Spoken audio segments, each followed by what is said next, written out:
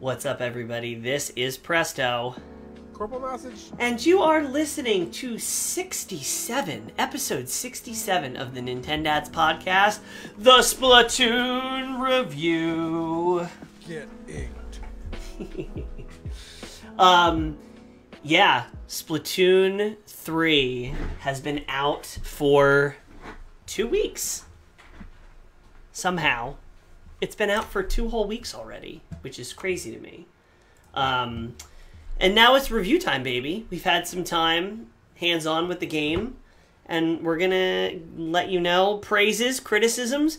Overall, I would give this game a score of fresh. Fresh. Fresh. Stay fresh. I will also say I absolutely prefer every other idol group, like the singers, the Squid Sisters. Oh, yeah.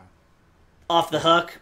All of them I prefer to Deep Cut, which is the current lineup, Yeah, sadly. I'm sorry, Deep Cut fans, but they don't make the cut. For those of you who don't understand. This is the most important part of the review. Yeah. We're gonna lose like half of our audience immediately right for this. There. Yeah, we're getting it out in the very beginning. But each iteration of the Splatoon series has a singer group or news group or whatever. People have been calling them the idols, and I've never called them that in previous games, but I guess that's what we're calling it now, the idols. Yeah, and I 100% agree with you. I still am a huge fan of Splatoon 1 Squid Sisters. Yes. Classics! Yeah. Thelma and Louise. Can't beat that. Okay, well, before we jump into all that, Corporal, what you been drinking lately, my guy? My guy? My dude. Atomic Pumpkin. Mm. A spicy pumpkin New Belgium beer. So, where do you go from that? As the season goes on and we get more into fall, where do you go from Atomic Pumpkin? Like, that seems like the one you're drinking on Halloween, because it doesn't get more pumpkin-y than that. So I'm shuddering to think of what you're gonna be in this time next month. So we've had this discussion off camera, but for those of you who don't know, I live in the Florida Orlando Disney bubble. So you don't even get fall. I don't know why you're into pumpkin anything. As far as weather is concerned, you're right. We don't get fall. Our winter is January and February. Those are the coldest months of our year. And because we live in a retail market so heavily saturated that's controlled by Disney, constantly trying to be ahead of the realm on the calendar, right now is our Halloween. And by the time October comes, it's Christmas. We've already started transitioning into Christmas. So by the time October comes, I'm going to be having peppermint beer. Like, it's a fact of life. You're a man out of time. You're a man out of time. I'm a man ahead of time. No, well, that's true, yeah. Yeah. That's the only time I can ever say that to Florida, but...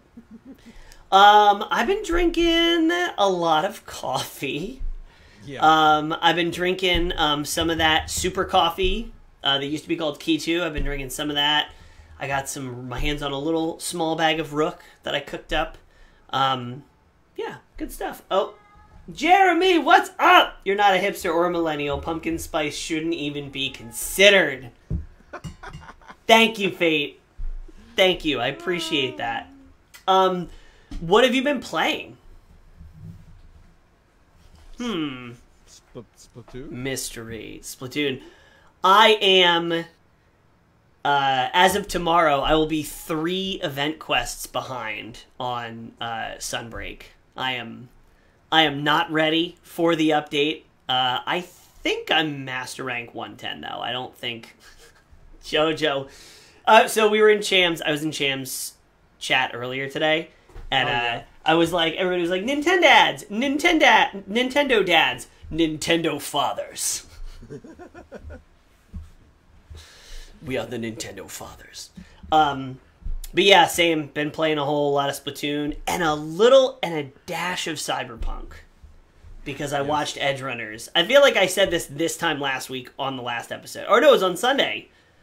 The Sunday episode. We did a special Sunday episode, yeah. Yeah, I got through the whole season though. I cry. But now I have a whole lot of Cyberpunk to play. But this episode isn't about Cyberpunk. It's about Splatoon. Yes. So I think right off the bat, right, we're ready to jump into this. We're ready to jump into the ink. So the number one thing about Splatoon 3 is the multiplayer. So we're going to talk about story mode. We're going to talk about Salmon Run. We're going to talk about the weapons, the new stages, specials, all that stuff. But we're going to start with the core of multiplayer. And if you listened to our review of the Splatfest, the early impressions thing of the demo, you're going to recognize a lot of what we have to say. Because the reason that this game feels so fresh and that it is just superior to Splatoon 2 pretty much across the board, besides features and content and stuff, is the movement. There's faster movement. You're not stuck in the enemy ink like glue and cement like you were in Splatoon 2. You actually can outplay people. You can be aggressive. The way I played Splatoon 2 and the way I currently play Splatoon 3 are not even the same like playstyle at all, because Splatoon 2's movement was so much more sluggish than Splatoon 3. Corporal. I'm trying to like keep up with everything here. Okay. I've got Twitch running, Facebook running, CorporalNosaj's Twitch, so I can view it from a third account, so we get the views. I've got the notes up on the screen. Don't forget the card battles. We will not forget the card battles. They're in here. Everything was just rolling behind here. Hi, Graptacular, welcome in. They said, funny, movement is the big gameplay difference in Monster Hunter as well. Yes. Games are getting faster. Faster and faster. Yeah, so I know you and I played Splatoon 2 a couple times before 3 came out. What is your like vibes on the movement and the overall pace of the gameplay? So that was actually my biggest gripe, right? So we went from Splatoon 1, which I immediately fell in love with. I thought Splatoon 1 was superior to all because it was the original and the only. And you're an old man and you're like, the first one's the best one. Yep. So when Splatoon 2 came out, I am not as highly technical on certain stats and statistics as you and Yeti are. So whenever we would talk, it was always like, I can feel that there is something off. Something is different about Splatoon 2 that I do not like. But I couldn't like pinpoint exactly what it was. And as the game aged, more and more people were like, yeah, it's definitely the movement. Something about the movement has changed. And while I still enjoyed playing the concept, I could not own the way I thought I could in Splatoon 1 anymore. Yeah. Splatoon 2. So I gave up. I truly feel, while it is not the exact same as Splatoon 1, Splatoon 3 has definitely brought it back to its roots. I think there's improvements, I think there's changes, but I think they've all been the right and correct changes. Yeah, this is way more, feels more like Splatoon 1 than Splatoon 2 did. And I can play, because I was a run and gun, offensive, evasive player in Splatoon 1. And Splatoon 2, you just couldn't really play that way, because the movement was slower. It prioritizes range and positioning over like fast movement. So I had to completely change the way I played in Splatoon 2, which was like a midliner backliner. Mm-hmm. And then Splatoon 3 came out, and I immediately started playing the midliner backliner when we had the demo. And then I was like, you know what? Let me try some of these other weapons, because, you know, it's Splatfest. And I was like, oh my gosh, I can get kills. I can be aggressive. I can juke people. Like, this is like Splatoon 1. And now that Splatoon 3 is out and we've had some more time with it, I can confirm that is still the case. It's not as simple with all the specials and area control things that are going on, but we'll talk about that. But yeah, movement's the big thing here, the big sell. Weapons. What do you feel about weapons? Because I have some strong feelings about the weapons, which I'll save for after you talk. In Splatoon 1, I was a roller. I 100% dedicated roller. I'm an ink man. Call me Bob Ross. I will ink the floor. That's my jam. Oh my gosh. I'll be honest with you. I love playing roller.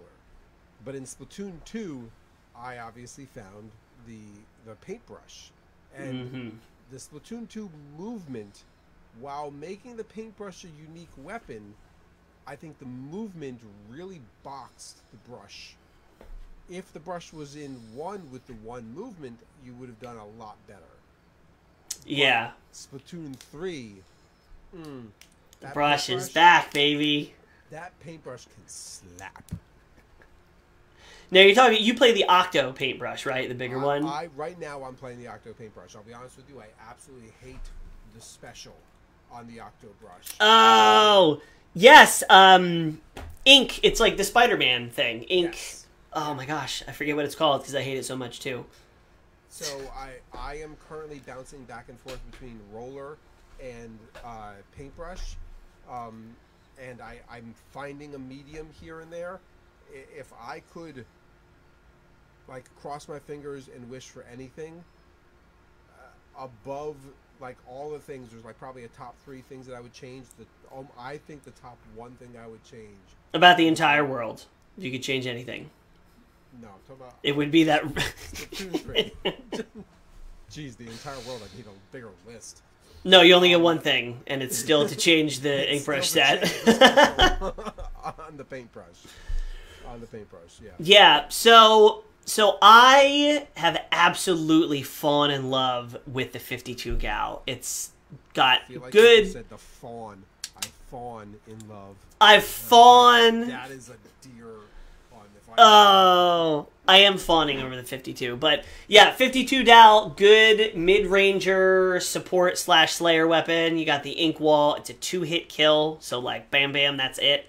That's my strongest weapon by far because of the splash wall. If it wasn't because of the splash wall, I probably wouldn't play the weapon, or at least I wouldn't play it the way I play it now. The splash wall is an example of something in the kit that's not the main weapon that makes the kit, because the splash wall and the Dolby 5.1 speakers, Killer Whale 5.1, is such a good kit, and I get almost all my kills from setting up the splash wall, either like reaction to somebody attacking me, or like to push forward the line and then getting right up to it and just spraying. But I digress in my love for the 52.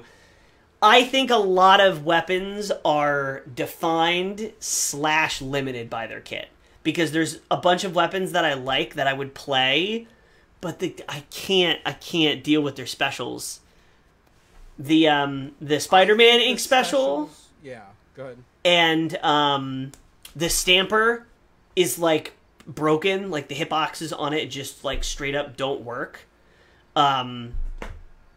Yeah, there's some specials need adjustment. The specials in these particular weapons, like, make or break whether or not you can be successful. I've gotten to the point now where I can just use the paintbrush, and Grabtacular makes a point here in the chat, but like I will get myself into a position, anchor myself with the special, and run into the enemy base and paint the heck out of everything. They will spawn and come after me, but by that point my special is over and it pulls me back, and so I can run in, paint, and be bounced out. And that's the only way I can use that special, because... But you're just running in regular. They're not even using, like, the Spider-Man no, because thing. You have to aim up, get a grabbable surface, shoot up to the grabbable surface. Now you're up in the air. You need to then shoot down to a paintable surface, and then you need to attack. I can get in that space a whole lot faster by swimming. Yeah. Yeah, every time I've used it, I just end up in a super weird spot. I'm trying to think of the other special that I really don't like. That's on a weapon that I really do like. I just think I don't know how to use the jetpack very well. I don't like it. I recognize that it's a good tool. It's a good special. I personally don't like it. The Ink Spider-Man thing, I think it's objectively bad. I have not heard one person say, like, oh, it's so good. It's like, no, it's pretty universally... I don't know anybody who... First off, the Spider-Man thing dies way too soon. It needs to be significantly longer in order for it to be actually effective. And secondly, I think it needs to give something else besides just the ability to climb walls. Like, you should be... You should get armor. You should get armor with it. It looks like armor. You should have some shots of armor. I was going to say that, or every place that you land leaves a huge puddle of your ink. Yeah. Yeah, it's tough to compare it. The missiles were supposed to get nerfed, and they really didn't. Like, they're a little better, but I feel like I get killed by missiles all the time. They still disrupt, like, the entire, like, area. Like, I don't think it's... what we're trying to say is that there's a lot of weapons that, if you don't like the special... There's no other options, because it's not like there's weapons that have multiple sets. Yet. Yeah, okay, so compare current with Splatoon 2. Splatoon 2 allows a whole bunch of rerolls and allows some variations of some weapons. I think there ended up being like almost... There were four variations of most weapons. Yeah, most. But that was like... 3 updates and a bonus weapon update that brought kits back that were in Splatoon 1. So that's after some time. I don't think we're all of a sudden going to get 4 different options, but I think they're going to roll them out slowly over time over the next 2 years. That was my point.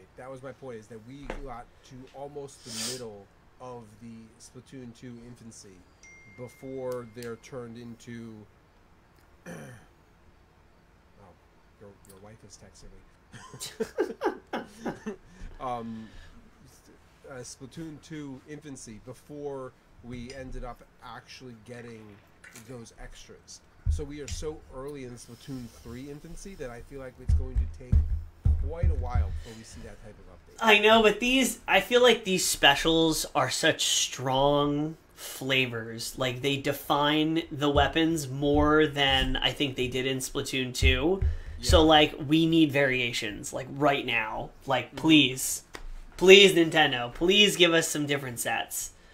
Most of the sub-weapons are alright. Like, maybe, like, the point sensor is, like, something I pretty actively avoid. But mostly it's the specials. But all around, I think the addition to the specials, the triple ink strike, the vacuum... the crab tank, like, they're cool. They're dynamic. They're fun to use. Yep. So that's definitely a draw. So that's the other thing. Certain weapons in that special, some people will choose a weapon for the special alone because of how important they feel it is to the battlefield. Oh, yeah. People only play... NZAP's pretty good, but, like, people only play NZAP for the Tacticooler. People only play certain weapons so that they have the vacuum. Mm-hmm. I feel like it's the really clutch support specials that people will go out of their way to play, because Tacticooler, if you have to have at least one person on your team with Tacticooler, and you have a huge advantage. And then vacuum is great, especially on some of the ranked modes where you have to defend a certain spot. Like, you have vacuum, you are totally negating the enemy push, or if you're by yourself, you're probably stalling it for like at least 5 seconds. The only other thing that is as important as the specials is the clothing kits. Well, the style. Sure. I'm slowly getting some gear. I think I was streaming yesterday, and you were in the chat, and I was like making a kit, and you were like, "Oh my god, like, you got gear." Yeah, I have like 1/3 of the amount of clothing that you. Because you can order stuff from the app. I mean, you still have to go in the game to claim it, but you can order stuff. There's different things on the phone app every day, which is.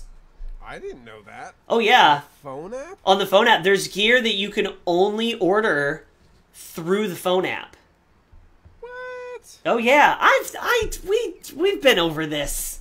No. This is decorations from Monster Hunter all over again. I told you about this. I'm positive. You gotta stay stylish. Is it in the catalog? No, it's in... Hold on. We're gonna do a live... This is a live thing. Alright, so you open your Nintendo app. Yep. Hopefully you don't have crazy bad glare like we do. You go to the home section. You go to Splatfest Shop. It's really hard doing it backwards. Splatfest Shop. And you have 3 pieces of gear that are the daily drop that will go away after a certain amount of hours. And then you have gear on sale now, which is your gear for the day. And at 8 p.m., it resets. So 8 p.m. is the end of their day. I guess because it's universal time. So at the end of the day, all this gear for the gear in the shop will reset. Which, actually, I haven't looked at these. I see something I want to order. I'm ordering these shoes. Yeah. Mark, thank you for liking the stream. And Jesson as well. Not Jason. Jesson.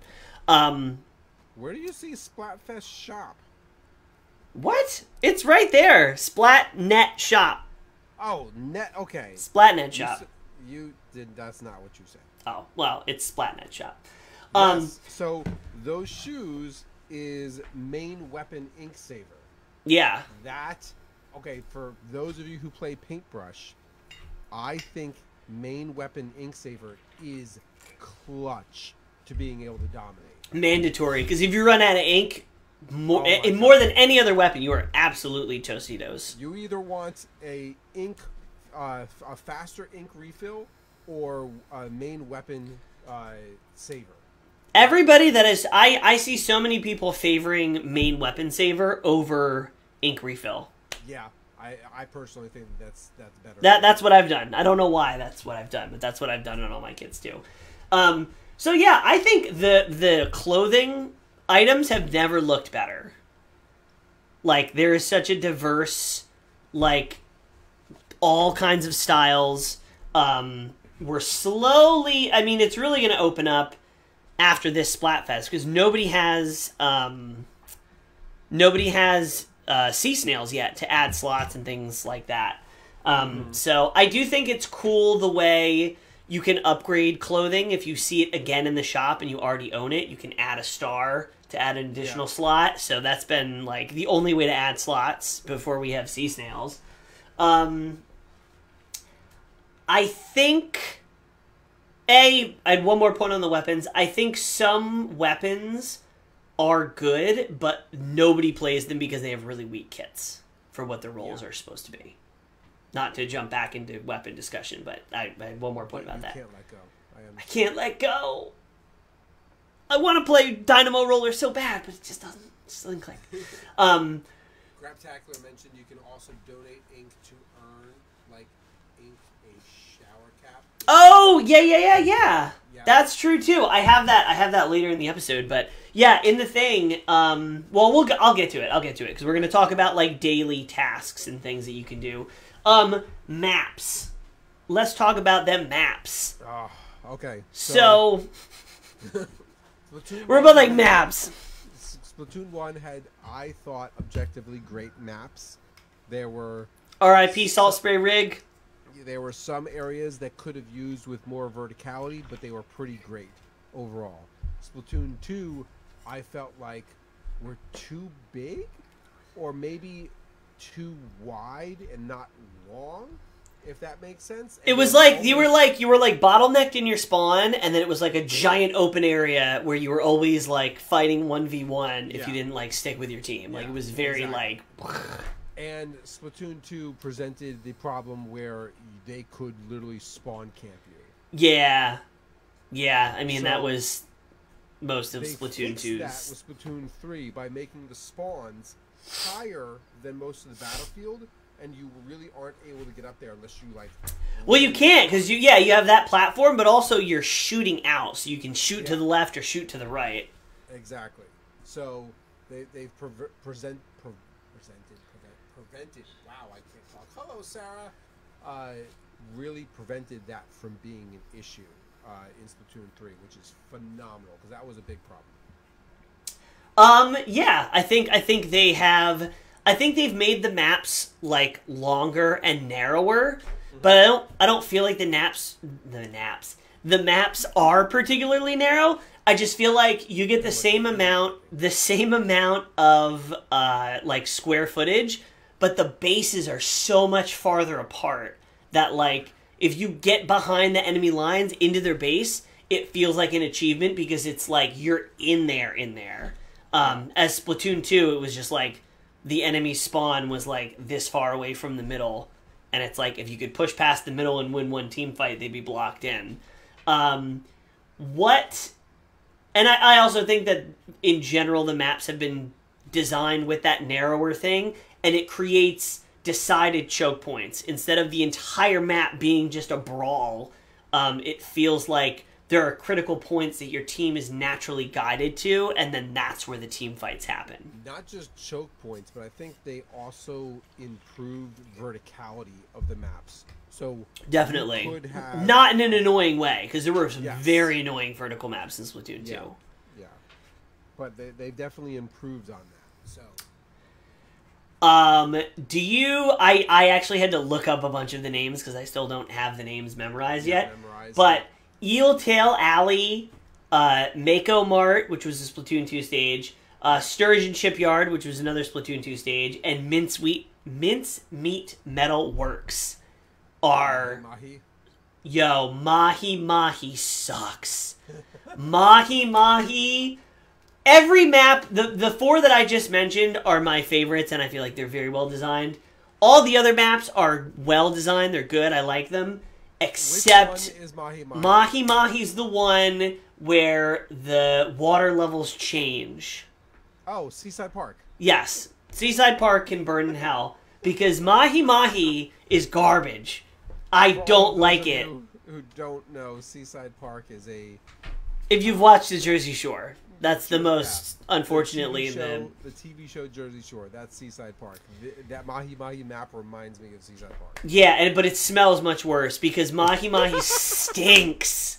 I don't like it. Every match devolves. This is the only map in the game where spawn camping becomes as big of an issue as it was in Splatoon 2. If I recall, Mahi Mahi is probably one of the most bland,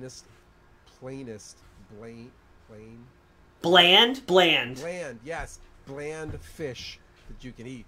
Like, they use it for a lot of different things because it's cheap and easy. And it's exactly how I feel about this level.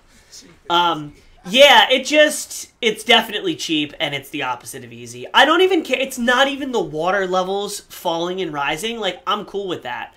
It's the damn... It's the exact same problem. It's got a very narrow choke point that's just past the middle of the map that you can spawn camp in. And it's got a little layer, you know, so you're not actually getting spawn camp, but like you get boxed in really quick. And then the whole rest of the map is just like an open brawl, and they sort of direct you to a choke point with like the high little platforms you can jump on. But man, every time I play that map, it's usually a stomp one way or the other, and it's usually because one team is getting totally spawn camped and blocked inside their own base. So map design, I think, is a critical upgrade from Splatoon 2, except Mahi Mahi. I got it out. Part of me wishes that there was more map diversity. Maybe a rotation of 3 maps every hour instead of 2 or something like that. Yeah, I mean, and it also, there's only 12 maps. Yeah, there's only 12 maps, so I feel like they're getting stale pretty quickly. I would think they're probably gonna announce, well, maybe not, because it's gonna be like seasons, right? Like you're gonna have a 3-month season, 3-month season. I feel like they are gonna have to introduce new weapon sets and new maps before the end of the fall. We are rolling into like the holiday hallway of the calendar. The holiday hallway. Yeah, you've never heard that? No. It's Holiday Alley or Holiday Hallway. It's the next couple months is just boom, boom, boom, holiday, holiday, holiday, back to back. And Why is it a hallway? Because it's in a row. It's like continuous. I didn't. Holiday line, holiday alignment, holiday combo, holiday hallway. Holiday Alley. Like, there's a whole bunch of different variations. I just like. What's at the end of the hallway, Santa? He's just standing there. What are you doing in my house? New Year's. It's honestly, you can even string it all the way to Valentine's Day if you really want. Oh, jeez. Don't you make me repeat that. Anyway, I still think that they could start releasing seasonal decorated maps. Well, I mean, so they do have daytime, nighttime, and like sunset versions of all the maps. Sure. I think we'll get new maps before we get variations of these maps. I want snow on my battlefield. Listen, and you want a pumpkin spice Biscuitin. We know you like variation things. I'm telling you, one thing that Epic Games and Fortnite does right is incorporate the seasons and everything social, pop culture, social events into their maps. The entire top 40 just jammed in there. One of the reasons why Fortnite is so damn popular is because of their constant versatility in their maps. How many V-Bucks are they paying you to say this? Dude, I don't even play the game, but they do it right that I will promote them for that alone. And all the maps in Fortnite are better than Mahi Mahi. I said it. I agree. Melissa, welcome in. You came in at a strange transition there. But yeah, so maps overall awesome. Let's go to where you go right before you go to the maps, the lobby system. Oh, so much better than Splatoon 2. My goodness. God. Splatoon 2 lobby was the bane. There wasn't a Splatoon 2 lobby. There were so many times that we were like, do you want to play together? Well, yeah, but I really am going to end up on the other team, so I'll just kill you. This is how Splatoon 2, Splatoon 3's lobby is like you go to a train station, you meet your friend at the platform, you leisurely board a train, you sit down in your seats, and you go on the train. Splatoon 2's lobby system was your friend with really bad service is like, I'm on the C train, and you waited for it to go by, and you jumped onto the side of it, and maybe you fell off and died, maybe you made it on the inside. That's exactly how the lobbies work. And if you did make it on the inside, there was still the 50-50. You might not be in the same car. Yeah, exactly. We're really stretching this train metaphor. You might not be in the same car, and therefore will have to fight your friend, as they do on trains now. Especially if you're in, like, New York. That makes sense, actually. Yeah. But yeah, this new lobby system is a lot better. Having the training area is awesome. Being able to make a lobby, people join, you can see them, like it's nice. I'm gonna do this in 2 levels of criticism. So the sugar lobby's great, perfect when they work. We'll get to that. There needs to be like just a little. The lobbies would be so perfectly functional. A couple things. You need to be able to change your weapons and your gear in the lobby. Yeah. That seems like a basic human right? Is to be able to change your gear while you're waiting to join a game. John, there you go. Team fun. Team fun! I took your advice, Presto. Yes. That is John Tendo, and he is on Team Fun. I thought it was John Tendo. It did look familiar. No, so you can change your weapon after the end of each battle before you get dropped back into the lobby. Yes. It makes no sense because you should be able to change your weapon while you're in the lobby. Yes. While you're in the lobby, you have the ability to test the weapon before the game starts. The problem with that, and I think the reason why they didn't do it, is because the lobby is the countdown room before the game triggers. What if you are in the midst of trying a weapon, and then the game starts. So you can't try it. You can try a weapon in the shop, but you can't try a weapon from the gear selection screen. Yeah, but it's only from the shop. If you chose that weapon, yeah, you're now playing that weapon. And what if you chose that weapon and you're like, oh wait, I don't like this weapon, or this weapon won't go for the synergy of my team. I need to switch. Oh, too late. The game has started. That's the same system as the change your gear thing, right? If time runs out, yeah. So you should be able to change your gear.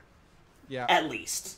I agree with you. I just wanted to provide a devil's advocate. You should know when your party is backing out of a game and back into the lobby, because if we're all playing, and then someone says, as soon as you finish the match, the screen comes up. Actually, guys, hold on. I have to go to the bathroom. Back out. Some people have already clicked yes. This guy's backing out. Your lobby is now split. They should either make it so that you can see and you can change your mind, or it's just whoever is hosting the lobby makes the decision to continue as a group or back out back into the lobby as a group. This would have helped if they included voice chat. Yeah. But here's the thing. A lot of kids play this game, and a lot of really, really competitive people play this game, and you don't want to mix those groups blindly on voice chat, because arrests will be made. I don't...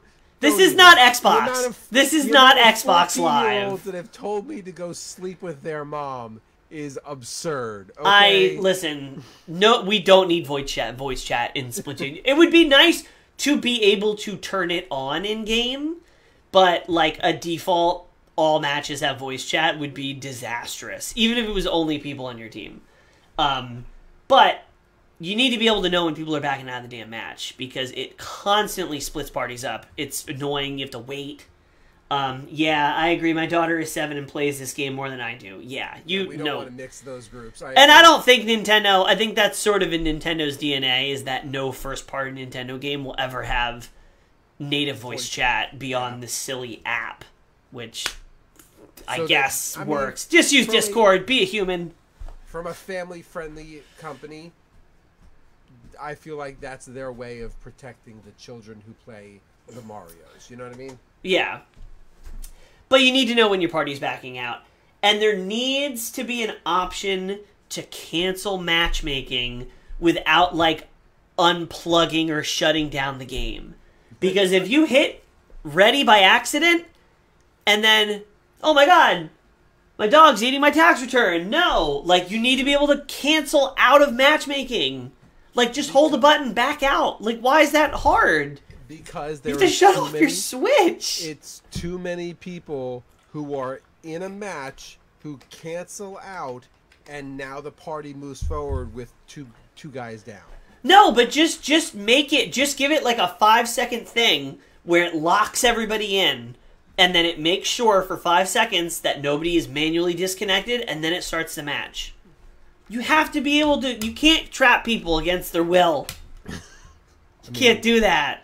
It's not an escape room. Lobbies should not have to be an escape room. The amount of times that Nick Yeti has queued into a match and been like, okay, hold on. And we're like, Nick Yeti offline. He's like, yeah, I just shut down the game every time.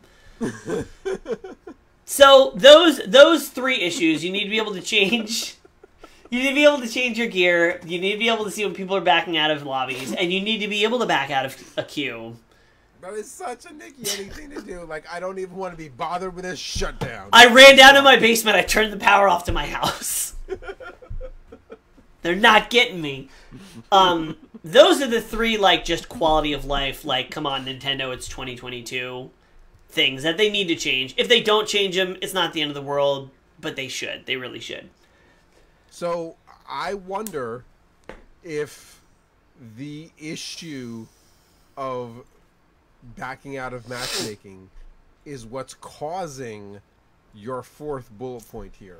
It's not. It's not, because it would happen way earlier. You think so? Yes. Okay. All right. So, I mean, maybe it has something to do with it. So this is the part of the episode that is going to be the biggest criticism.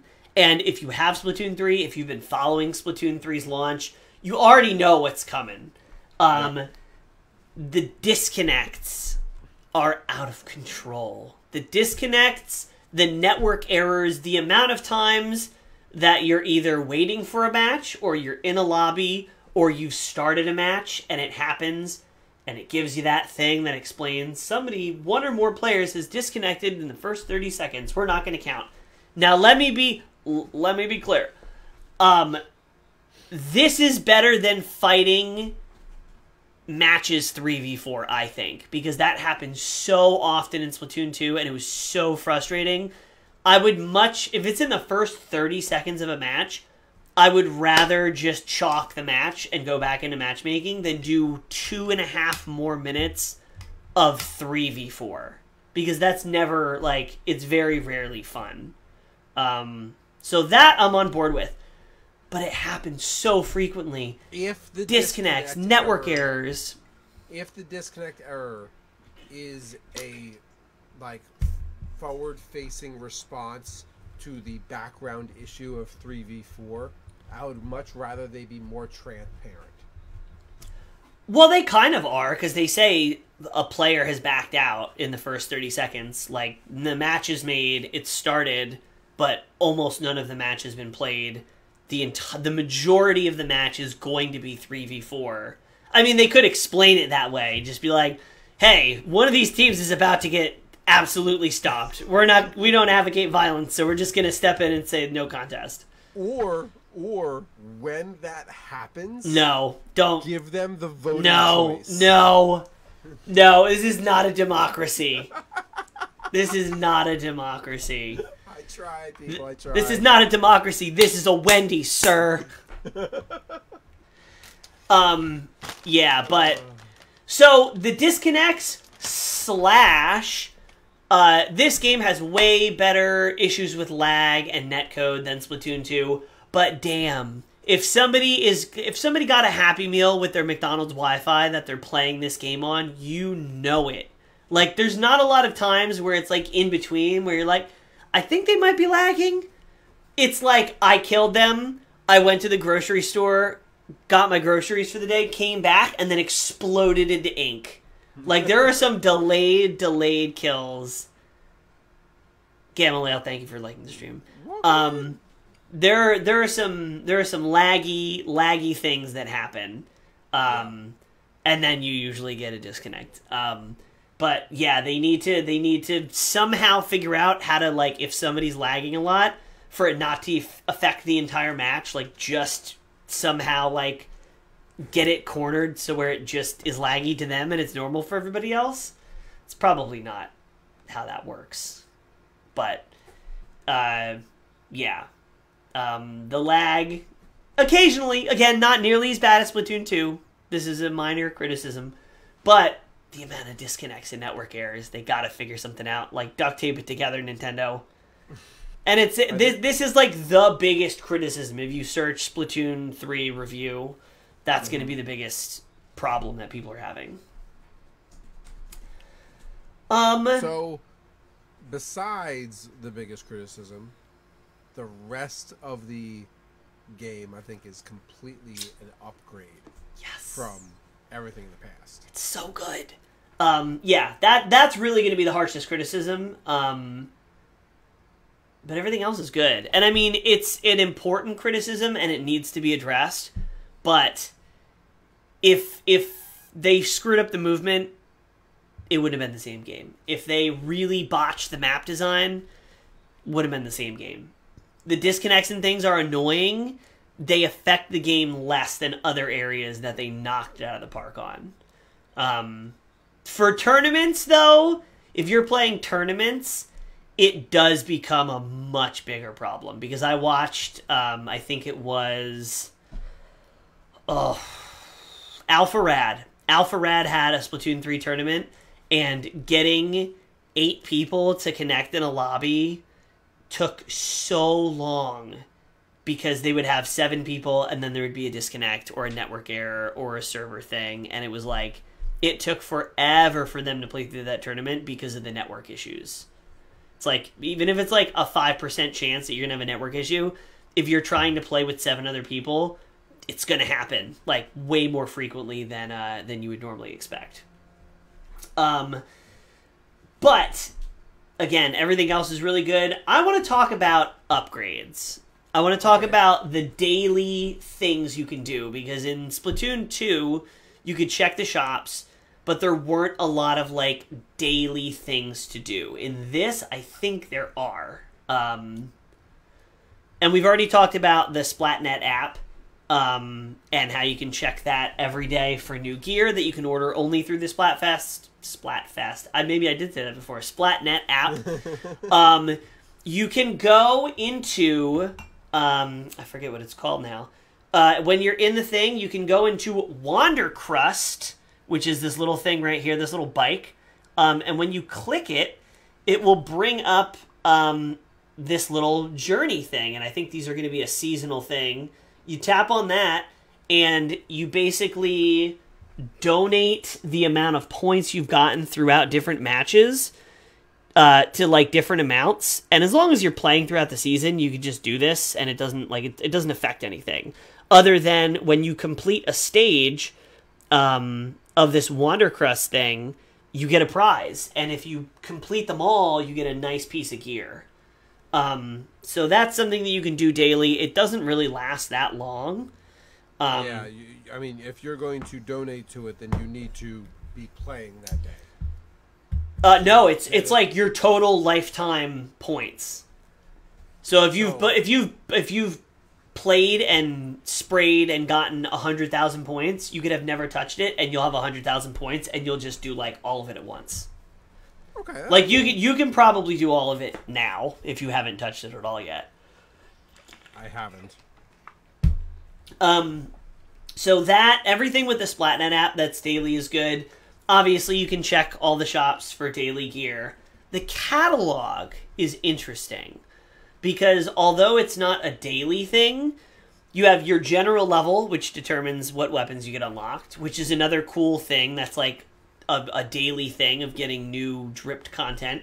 But you have a catalog level, and every time you reach another higher catalog level, you get something from the catalog for free. It's almost like, think of catalog as a free battle pass. And every time you level it up, you get an item. And I really hope they never go to a paid version of that, because then it will feel a little bit grimy. But having those rewards every time you level up the catalog is really cool. The gumball machine is really cool because you get a free, basically a 5,000 gold, which is really, really cheap, prize once a day, which is nice. During Splatfest, you get the conch shells that also give you a free roll for the gumball machine. Honestly, I have not done the gumball machine thing yet. It's oh, not really? I think I've gotten the things. I just haven't actually done it. Yeah, it's just you can do it right from the lobby or the lobby, but not in a multiplayer lobby. Like you have to do it before you queue in, which I don't know why. I just downloaded the free wallpaper and the stickers that I got from the Wonderfest. Oh, nice. Yeah, you get a bunch of cool digital stuff as well. The collectibles are cooler than I thought. Splat tags. I care way more about my splat tag than I thought I was going to. I care way more about my locker than I thought I was going to. I want to pause on the locker. Okay. So, which was the Nintendo game? Was it the dodgeball or was it the Ninjala? Where you had Ninjala had a locker. It was a room or whatever, and it could be decorated and upgraded and customized and blah blah. The locker, I think, and you can try to argue this, but is almost pointless. Oh no, it's totally pointless. What I think should be done is the starting screen maybe the animation has changed where like your locker pulls up, your locker door opens, and you step out of your locker onto the stage so that you can then, fanfare what you are actually customizing. Because otherwise, there's no point. That is such a good idea. That is such a good idea. Here, the only thing I can think of that being a problem is that could drastically increase loading times because you have to load every sticker and every item for 8 lockers for like a 2-second cinematic. I don't know. It's a really good idea though. Like I really dig that. I think that would make lockers relevant. Or like maybe in the lobby, like the loading lobby, maybe your locker is there on display. It is. So that your other teammates can see it. Oh, I mean, yeah. You usually can. If you're playing with people, you can usually find their locker in that locker room. I think it's like people that you recently played with, but if you're in a lobby with somebody, I've always been able to find the locker. It's like random, but yeah. But the splash tags, there's some cool splash tags. Splash tags are the cosmetic that matters. Tags, and I also like the names. Yes. The titles. The titles, yes. Yes. Do you know what your current title is? I'm like still a baby something or young whatever. Mine is now Professional Life of the Party. That's funny. I also will vary it, and I have the as the first part, so it can just be the something. Mm-hmm. So I'll be like the crab. Everyone will have these very long, elaborate things, and then you just see me, the crab. That's funny. I can't remember what mine was in the demo, because in the demo you had access to all of them. Yeah, oh yeah. One. I chose something that was very snarky, but I can't remember what I remember I had something really funny too.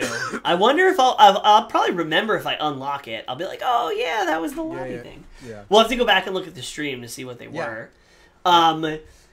So yeah, splash tags are super cool. I think the catalog and the general store could be explained a little bit better. I feel like there's a lot of very clear representation of like the catalog and what's laid out. So, fun fact, if you go in the Splatnet app, you can go into the catalog section and see what all the rewards are going to be for the entire season. But you can't do it in-game. You can only do it from the phone app, which I don't think that's correct. They should have it so that you can see it in-game. I don't know why on earth the phone app is as good as it is. It's really good, but it also is like weirdly necessary for some things. But that's my point. Why?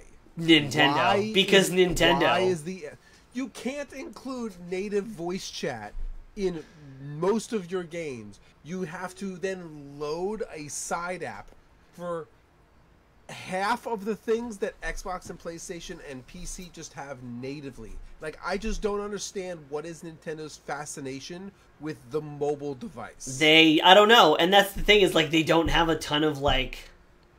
They don't promote it, either. No, they're just like, if you know, you know. Good luck. Exactly. It's like, there's not even a squid that's in the corner who's wearing a trench coat and be like, hey. I think they say it one time when you make a lobby. It'll say, like, you want the voice chat turned on or off for the phone version of this lobby that is now being made because you're making it in-game. That's the only time they reference the app. And if you don't know what it is, you're just like, wait, what? Yep. A phone? My phone? You want to borrow my phone? I don't understand. But, yeah, so I think the catalog could be explained a little bit better. The gear upgrade system is miles better from 2. And it feels a little bit limited right now without the Super Sea Snails, but I am hoping they are liberal with those snails come the Splatfest. Yes. Because I need them. So too. I need them. We all need them. It's tough out here. These rerolls, I'm not relying on luck. So yeah, I think, like, I have things to do on Splatoon 3 that impact my gameplay or my enjoyment of the game. I have things to do on the game every day that I enjoy doing that aren't playing the main mode. So I think that's good. I count that as a win. I'm always interested. I'm always like, oh, what item am I going to get? What things are going to be in the shops? Like, and maybe it's still just the honeymoon phase, but I feel there's a bunch of places to get that like gambling addiction daily reward thing from in this game.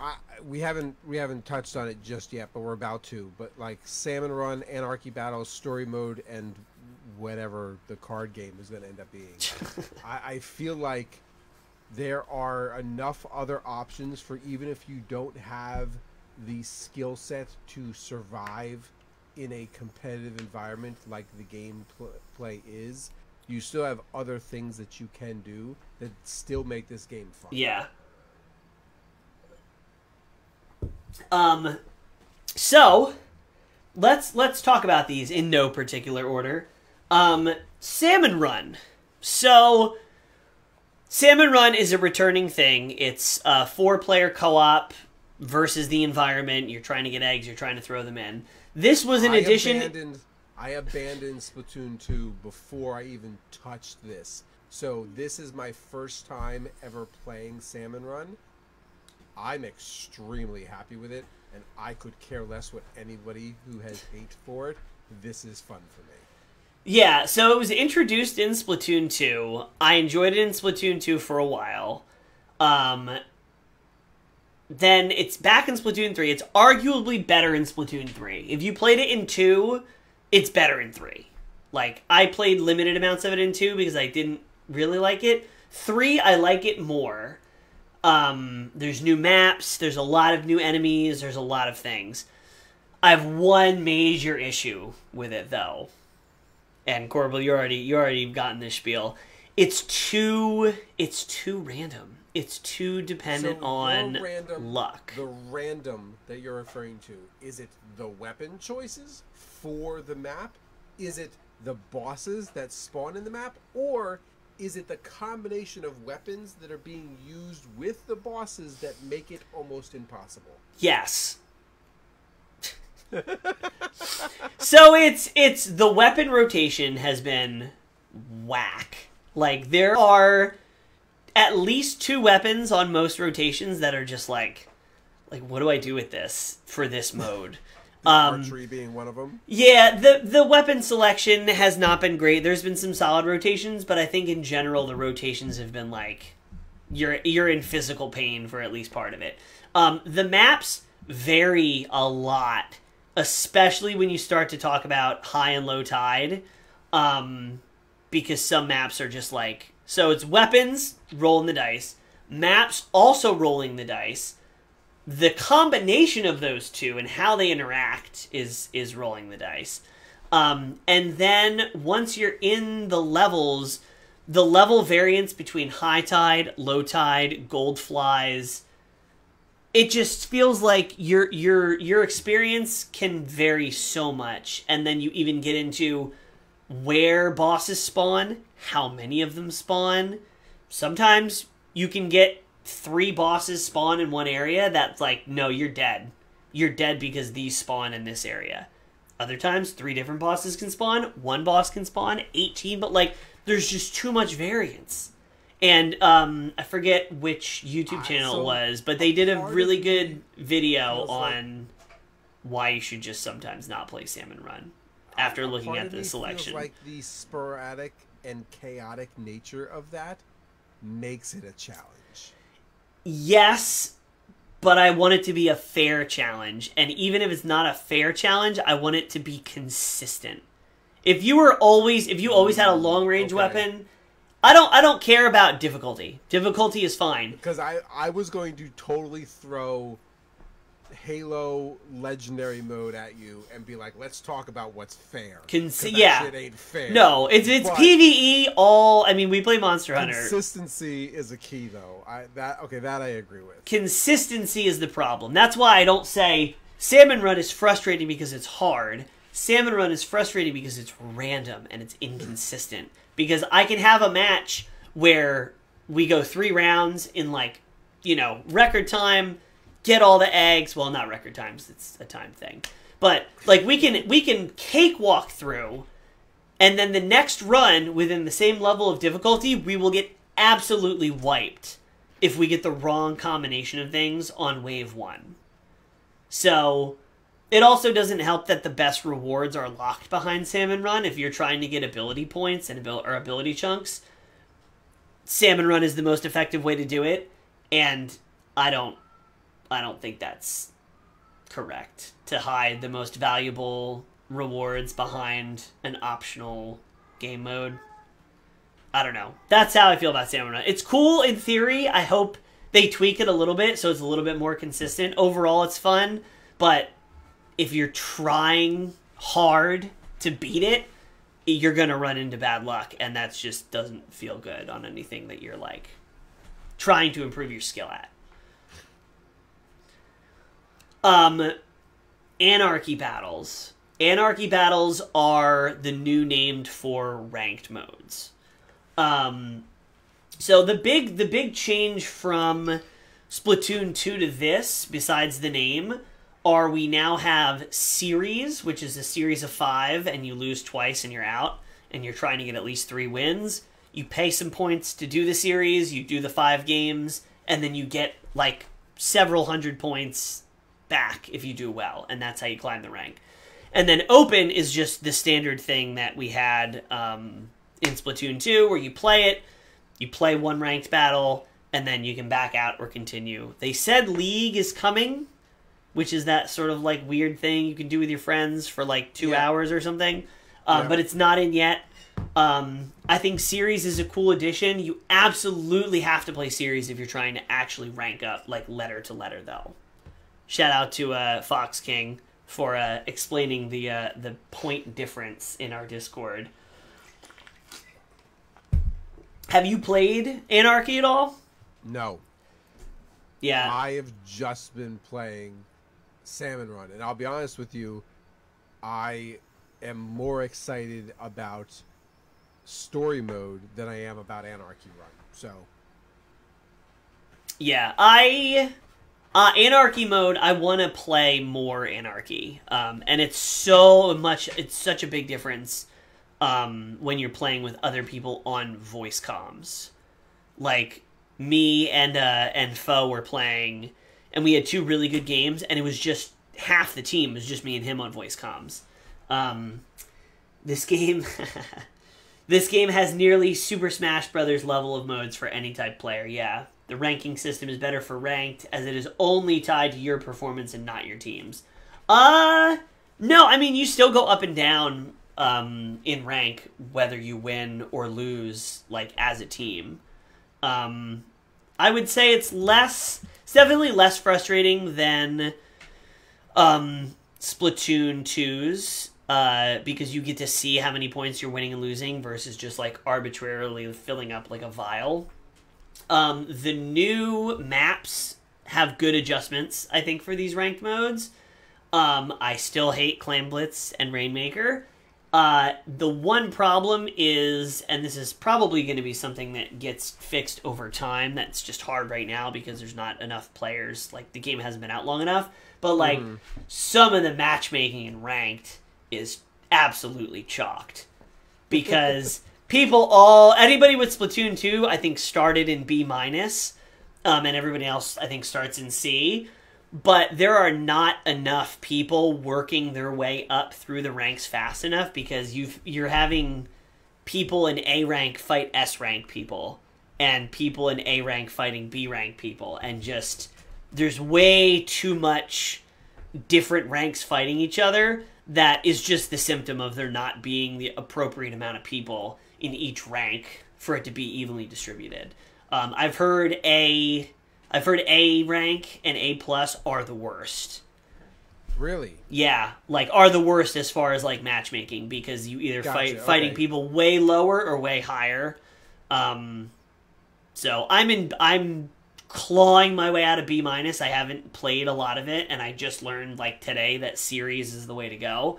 And all my matches have been, I would say 80% of my matches have been horrifically one-sided.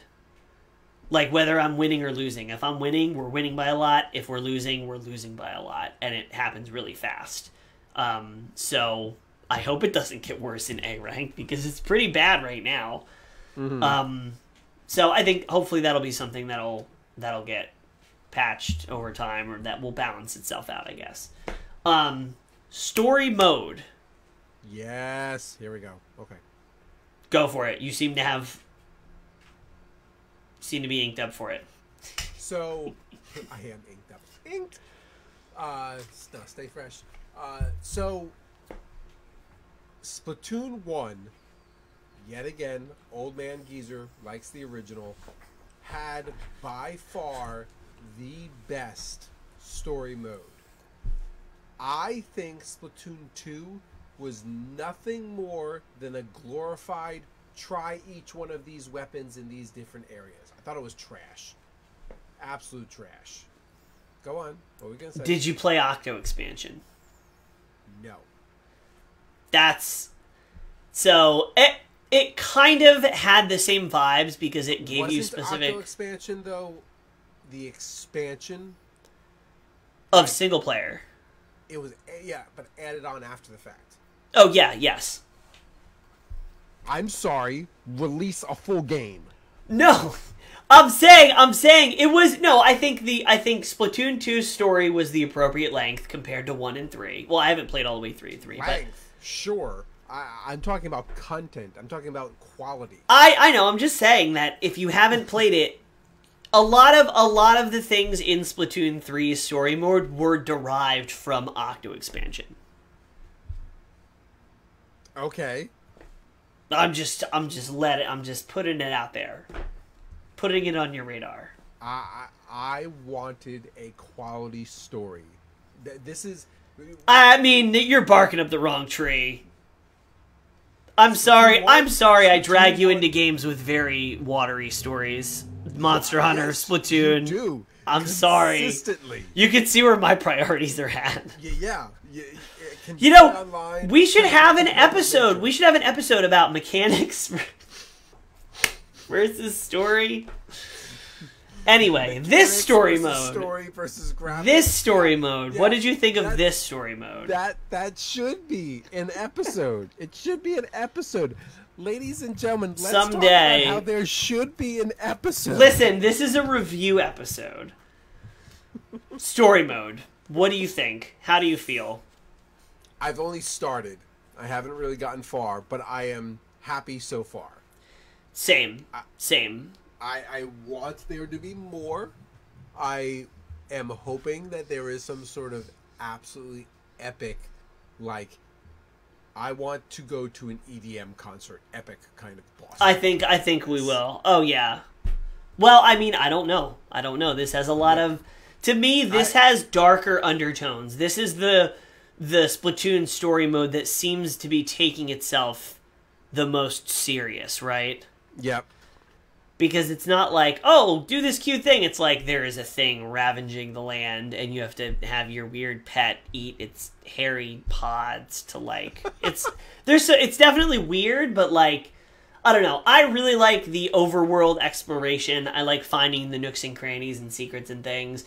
I like that they took the elements from Octo expansion where you have to pay money to do things and pay money to play a level or use different weapons. I wasn't a huge fan of the paying money thing, but see, that's from Octo expansion. That's something that they took from Octo expansion. So maybe it's better that you didn't play it. Sounds like who was the developer who got sued for that? Who, like, you had to pay money in order to gain access to the other half? Yeah, but this is fake money. This is squid money. This isn't real money. It's not made by EA.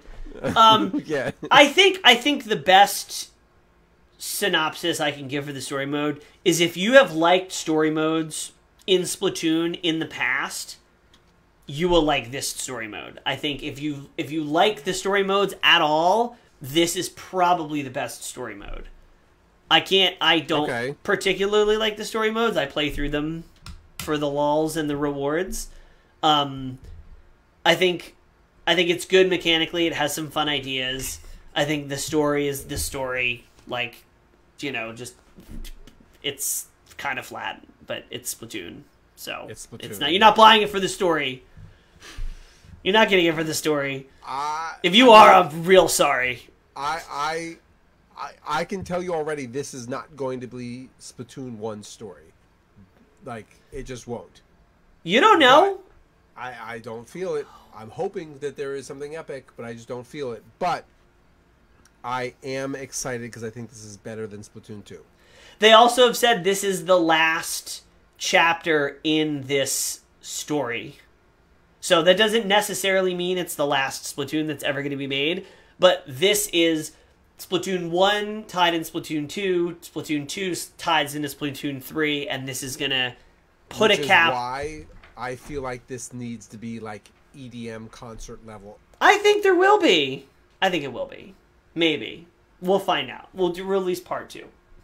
You see, you don't have to worry about spoilers because we haven't played into the story mode far enough to get spoilers. Truthfully, we kind of did that on purpose. Like, we don't want to spoil the story mode, especially for those who haven't. Like, you need to go play it yourself. Yeah, this is 2 weeks after the game's been out. This is sort of an early impressions. We may do Splatoon 3 in a year. Yeah, for those of you who are listening to this in the audio-only version. Like, yeah, we will likely do, like we did with Monster Hunter Rise, the first couple weeks that it's out. And then, as games do now, get tons and tons of content updates and balances and fixes, which I guess, that's a whole separate episode. But usually most games look very different a year after their release. Yes. So we will give the absolute grittiest of nittiest details in the review to come in the future. But yeah, story mode, it's good as far as story modes go in Splatoon, which is okay. But relative to each other, good. The best one yet. yeah. The card game. So I know nothing about this other than what you have told me. So go ahead. So it's only in a certain spot in the lobby or in the plaza, and if you don't go out of your way to find it, you're never gonna interact with it. You're going to get card packs, and you're going to get, that moment of, oh, can I unwrap it? Is it going to be a holographic Charizard? And then, but then you never use it. I've played a little bit of the card game. I'm starting to get the hang of it. It's not explained particularly well. And right now, you can only play against CPUs, to my knowledge. You can't play against other players, which is probably, the whole appeal. But I think they're going to add that. But yeah, as of right now, it's just not well incorporated. I'm sure when you really get into it, it's a very fun strategy game. But I would wager the majority of people have not interacted with it and are going to listen to this review and be like, oh yeah, I forgot. There's a whole card game in this Squid game. So that's the card game. Potential. It has potential, but it's hidden under a rock. It's all you can ask for is potential, right? Yeah. Well, no, I can ask for more than that. I want I want results. I want pictures of Spider-Man. The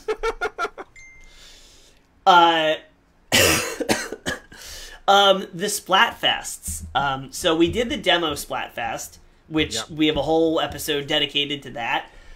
We have another Splatfest coming up this weekend. If you were stranded, how many times have I asked this on the show? Oh my if you were trapped on a desert island, and then I ask the question, but this Splatfest is, if you were trapped on a deserted island, would you prioritize bringing gear, bringing grub, or bringing fun? No. But we're already committed to Team Fun. What are you saying no for? We already picked a team. The things I do for you. Arguably, the most practical thing is gear, right? But we're playing a game about squids in the future inking each other for turf. I don't know that practicality and realism is necessarily something I should concern myself with. In the universe. You are a very practical person, so I think it's like a mini personality quiz. Which one would you go for? So Team Gear, the practical pick. Team Food, the like fun. Well, no, because there's an actual Team Fun. I don't know who picked Team Food.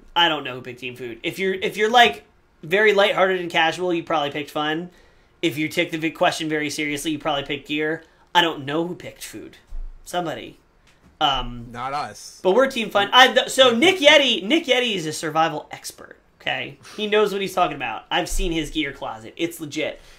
He said the most important thing in any survival situation is a positive mental attitude. And how do you get a positive mental attitude? With board games and cards, obviously.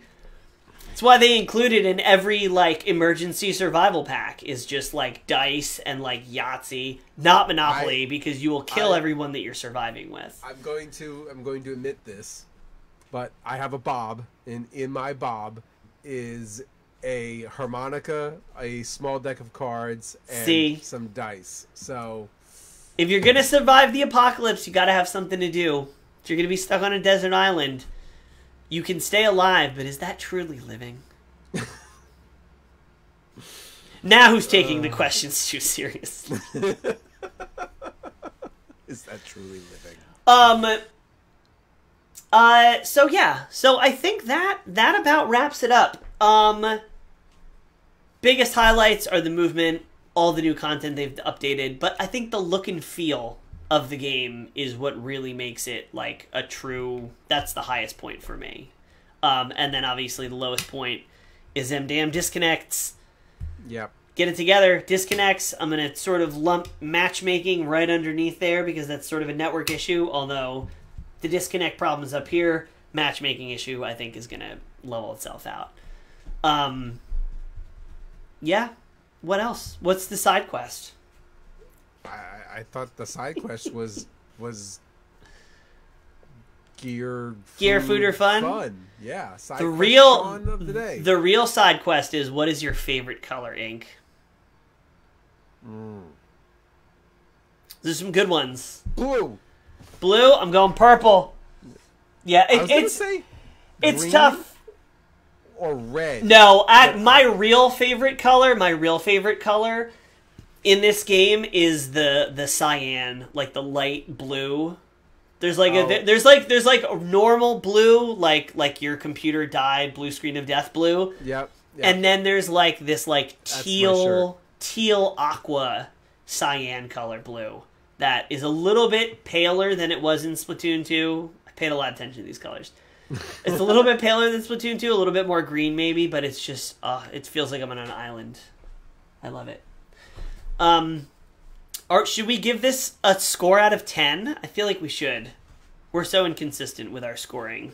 I was about to say, I don't even know what we've scored before. I think we scored... Oh, no, we scored Sunbreak and Rise. We need to come up with a standardized Nintendads scoring system. It should be like 5 armchairs or something. How many controllers? How many controllers out of 10? There, I created... Okay, out of 5. I'm going to multiply it by 2 in my head. That's fine. I can do simple math. That's fine. If that makes you feel better. We can even do by letter, because there's 5 letters, then I'll just turn them into numbers too. What if it's 3.5? Then what? Then that's a 7. 7? 7.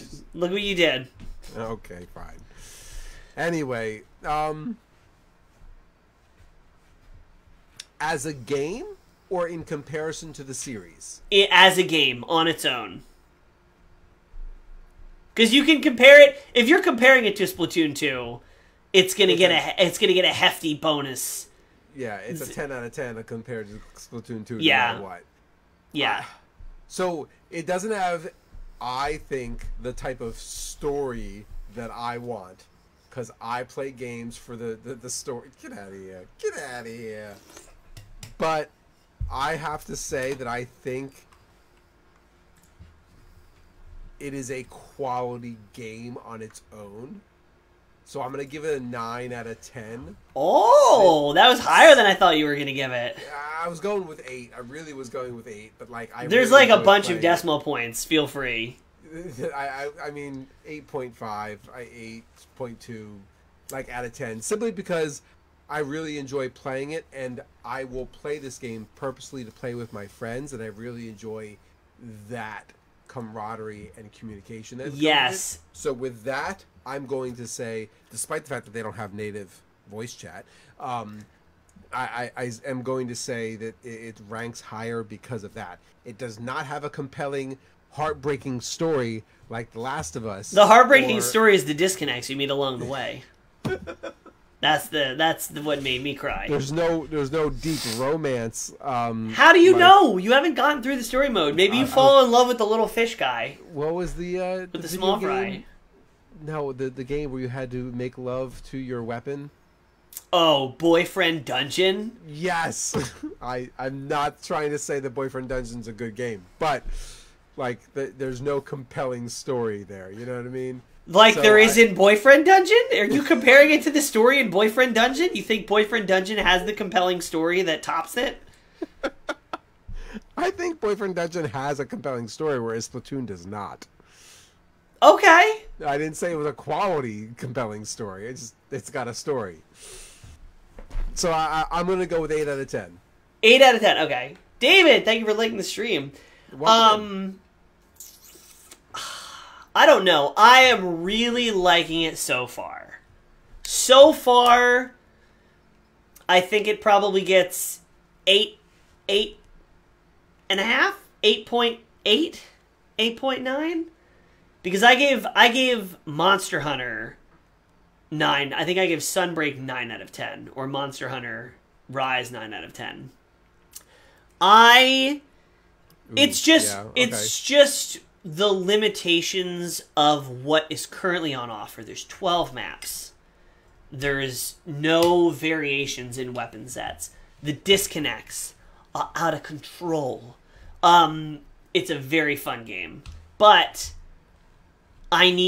part of the appeal of the game is the content drip, right? It's that they're going to support it for 2 years. Yeah. They're going to add stuff. So to me, it's feeling a little dry after 2 weeks because we haven't gotten the content drip yet. That's all. I mean, it's only been 2 weeks. An argument can be made that you haven't dived deep enough into the story. You haven't done enough. That's fair. That's fair. You know what I mean? So there's other things that are there for you to consume before this content is going to be released. Yeah, and I think that's, like, I don't feel like I've done enough. I don't think I feel like I've done everything I want to do in the game and I'm just waiting, because that's not the case. But yeah, I guess I can see where I would be like, because I don't really care that much about the story. I am getting too frustrated with Salmon Run based on the randomness. Like, if there's a good weapon rotation and a good map, I can have a good time. But, like, I just don't feel like it's worth the hassle. I really like the daily stuff I'm collecting. I really like trying out the new weapons. Like, I'm still working my way through the weapons. But, like, in a month, I'm going to be like, all right, I need to play on a new map. I need a new weapon. Like, and I see that already. So that's what's keeping it from a 9 after the first content, or they at least show us what's going on. Or I might just be completely opened up after I get some sea snails and I can start making legit gear and then start playing Anarchy and stuff. Yeah. Okay. So I'll say 8.9, and I think once we get that first content drop, it's going to be the drop on top of the 8.9 that makes it a 9. Okay. All right. Yeah. Look at that. I made it through a whole episode without really making a food analogy. I'm just waiting on the dessert. I'm waiting on the last course. I'm waiting on the garnish. There. I did it. No, I'm proud of you. So that is our review of Splatoon 3. If you're listening to this or watching this live, thank you for being here. We appreciate you. This is broadcast/recorded on September 21st. If you're around this weekend, we're going to be playing the Splatfest. So join Team Fun and we'll have some fun. See how that works? Join Team Gear, and we'll have some gear. See, it doesn't work. No. Fun. It's all about the fun. I mean, you could make a food analogy and how it makes you happy. But... Oh, yeah. Hungry? Come fill up with Team Food. Oh, no! Your dad came in the stream right as I said the absolute cornball thing. Hi, Bernie. Of course he did. Hi, Bernie. You've reached the end of the episode. You've reached the end of the episode, so wait for it to actually end and then rewatch it. Yeah. All right, everybody. Thank you for tuning in. We will catch you in the ink. In the ink!